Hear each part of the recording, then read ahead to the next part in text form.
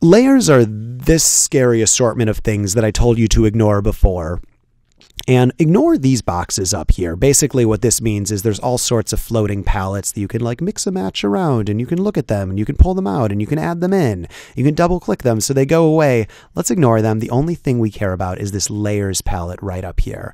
And if you're not able to see the layers palette, you don't know where that is, you can go into Window, Layers. And you can kind of click it on or off in my case, and then back on. If you ever don't know where anything is, this window drop down is kind of the miscellaneous drop down of like, where is that thing? Please do not be overwhelmed by the ridiculous number of where are those things. We're going to get to some of them. We're not going to get to all of them. You don't need to know all of them by any stretch of the imagination. Getting back to layers.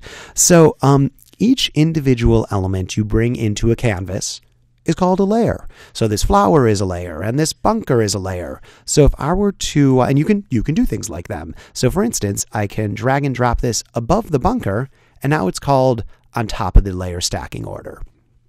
So, if I want to switch that back up, you just kind of change which one is above which. So if I want it to look like this, there we go, just by having a good idea of which layer is above which. And being able to do that is really big. So let's actually add a third image to this and talk a little bit about more about layers in that.